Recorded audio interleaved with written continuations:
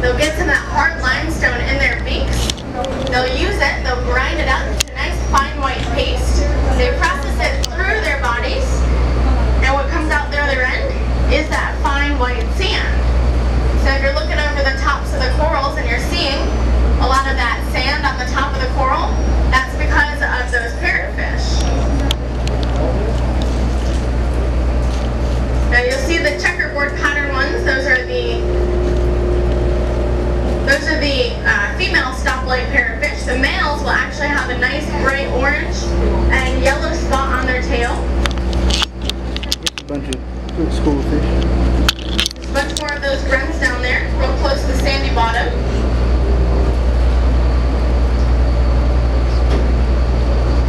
Now a lot of those soft corals, the long flat ones, those are sea fans. We also have the sea wits, sea fingers, sea feathers, and this bright white coral right here. You'll see some of it's that bright white color and some of it looks like a rusty color. Unfortunately, that's our fire coral. And the fire coral is really good coral out here. It helps build everything that you're seeing. Unfortunately, if you've ever been stung by a jellyfish and you know how painful that can be, the fire coral can also sting you. And when the fire coral stings you, it'll actually last anywhere from 2 days to 2 weeks, and it can be quite painful. Oh, there's a beautiful brain coral coming down this right side right here. That's the great brain coral. You can see it. It's got those nice deep grooves in it.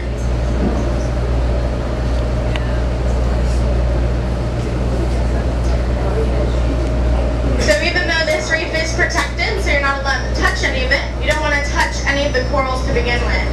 If you were to touch any of that coral, some of them do have stinging toxins like the fire coral. But others have different bacteria that you've never been introduced to, so you don't want to brush up against that and get any of that bacteria on your skin, because you never know how you're going to react to it.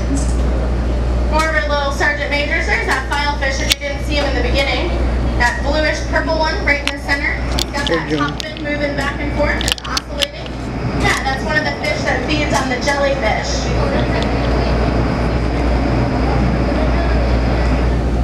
Sometimes you'll see one big jellyfish and like 3 or 4 of those filefish kind of attacking it, trying to eat off all the tentacles. Once they get all the tentacles off, then they'll start to feed on the rest of it, the nice big portion of it. Lots of these little tiny green patches of coral kind of look like broccoli down there. And then that's our male stoplight parrotfish right there, that bright teal one with the orange and yellow spot. It's going off that left side right there. Kind of a teal color. That's that male stoplight parrotfish.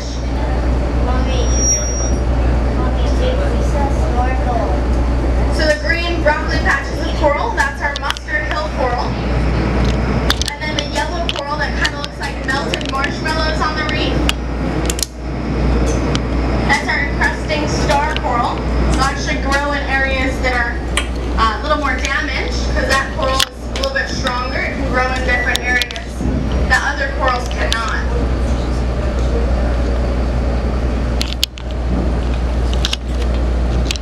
Now if you look on the bottom right here, we see a lot of what looks like sticks or bones. Now unfortunately that is a lot of our dead staghorn coral, the most endangered coral. Had a disease back in 2006. Oh, some gray snappers right there. Big gray snappers there in the back. Right along the bottom. Yeah, some nice big gray snappers. So that staghorn coral caught a disease back in 2006 and it's been suffering ever since. So a lot of that sticks and bones that you see on the bottom is unfortunately that staghorn coral that caught that disease. Now just because it's laying on the bottom there doesn't mean that it's completely useless to the reef system. As we've been looking at everything, the bottom layer of all of these corals started about 20,000 years ago. The third largest barrier reef, the oldest part they found, started about 1 million years ago. So all of these corals develop on top of all of the dead fossilized coral, and they continue to build on top of it as the corals die off. So all of the fossilized coral that you're seeing will eventually be a foundation for all of the new corals to grow on top of.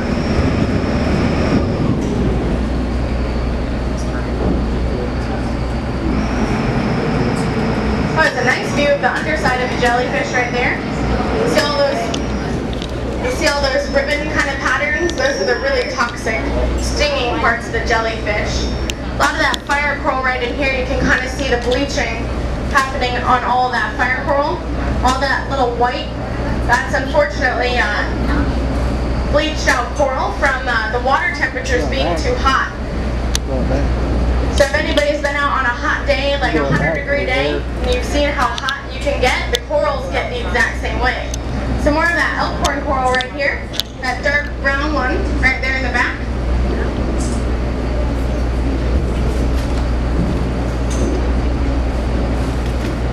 So the corals like the water temperature to stay between about 75 to about 85. If it gets above or below that, it kind of stresses the corals out. They don't like it too much, which is when we see all that bleaching happening. So that bleaching, right now the water temperature is about 86 degrees. With it being 86 degrees, it's kind of on the upper end of what it prefers. And last month, the water temperature was actually up in the 89-degree range. So that's why we've seen a lot of that coral start to bleach. Now, in the next month, our water temperatures will start dropping off again for the winter.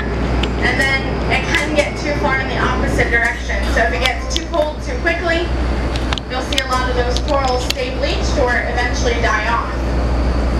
Now, it does take a really long time for these corals to grow. Just to give you an idea of how long, you make a fist and you look at how big that coral would be. If it were to be the size of your fist, that'd be about 200 years old. So a lot of these corals that you're seeing are a lot older than you are. There's some of that live staghorn coral right here. That light brown spiky one right there in the middle. Going toward the back, going toward the stern. And that's a nice healthy looking staghorn coral with that dark brown color. That's really the color we like to see it. So what they did, since we're not allowed to anchor out here, is they placed these, oh shark, nurse shark here in the front, going off that right side. It's going all the way off that right side over there, nice shark. Yeah, it's a nice nurse shark. Little baby one. Awesome. Awesome, that was one of our nurse sharks. Whoa, look at that. So our nurse sharks actually feed quite differently from most of the sharks, especially from any of those movies that you guys have seen where the shark bites down on its prey and it shakes its head around and he tears off the meat. Those nurse sharks get their name from the way that they feed. And they feed kind of like a nursing baby. So they'll actually bite down on their food and they'll suck the food off of it rather than tear it. So once those nurse sharks get a hold of their meat, they'll suck on it for quite some time. Their jaw is almost like a vacuum, and they'll suck their food off until they get it all the way off the bone. Now, because those nurse sharks are so docile, and they usually just lay on the bottom throughout the daytime, they unfortunately do have the most recorded number of bites of all the sharks out here. Now, has everybody seen that really cool movie on YouTube where the diver goes down and he pulls on the tail and he flips him upside down and he can do whatever he wants to the shark? Well, that's not every nurse shark down there. So you want to be very careful. If you are going diving or snorkeling, just leave the sharks alone, let them do their thing, and they're not going to harm you at all. Their teeth are very small. They don't have very big teeth at all. It's just a couple centimeters big. There's not jagged edges on the sides of it for tearing like most of those sharks. Now, most people do survive from those nurse shark bites because once they realize what they've got a hold of, they'll let go. But sometimes it can take a couple minutes because they've got that nice vacuum seal. But just for your safety, leave those little nurse sharks alone and they're not going to harm you at all. They're used to divers being around here, with this reef being one of the most dived and snorkeled sites in the world.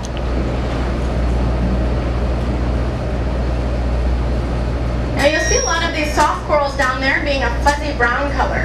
Now that's the color that they're supposed to be during the daytime, because while they're feeding, they'll stick their polyps, which are like little tentacles, out of their structure, and that's how they'll actually feed. They'll grab onto anything moving through the water column.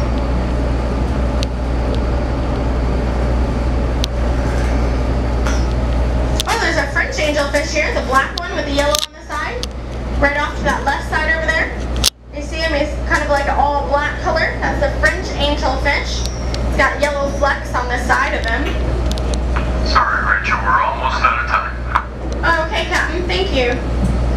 Well, unfortunately, guys, we're just about out of time. As we leave the reef, I definitely encourage those of you that want to continue to stay down and look at the bottom. Oftentimes, as we leave the reef, we see sometimes big sea turtles in the seagrass